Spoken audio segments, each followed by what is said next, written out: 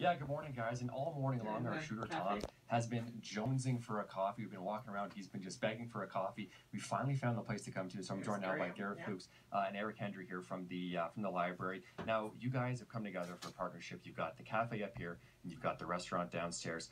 Before we get into the sort of the specifics of that, talk about how this partnership, I guess, came together.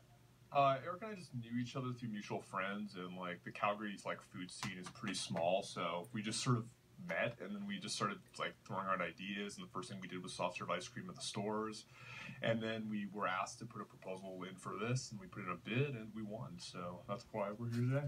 Now, you're going to be a busy man. You've got the restaurant. Now, you guys did have the soft opening recently, but today's sort of the big day. There's going to be lots of people coming by. Maybe just describe how much work has gone into the restaurant, and then just sort of the vibe that people can expect if they go there and have a bite to eat.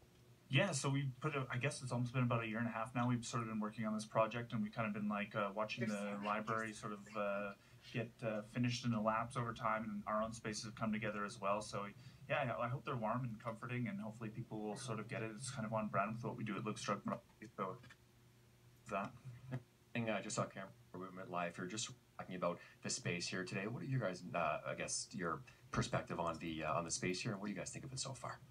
It's really an amazing building. It's really it's awe-inspiring in its own way, and I think like it's not what people from Calgary would expect from this library. I think it's just there's so much to it, and there's so many amenities and features, and like it would take days to explore the entire building. So I think it's something that Calgarians will be happy they have in their city for years to come. Now, I saw some delicious donuts behind the counter.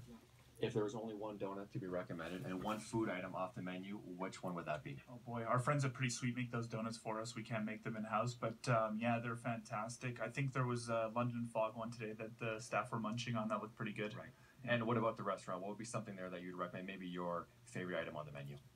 Right now we're doing a bunch of like oatmeal and different porridges and stuff with an array of toppings. I think any one of those are suitable, especially for early mornings like this. Okay, well, guys, I'm now starving. Tom needs his coffee. I need my coffee. So we're going to go get some food, get some coffee, and send it back to you.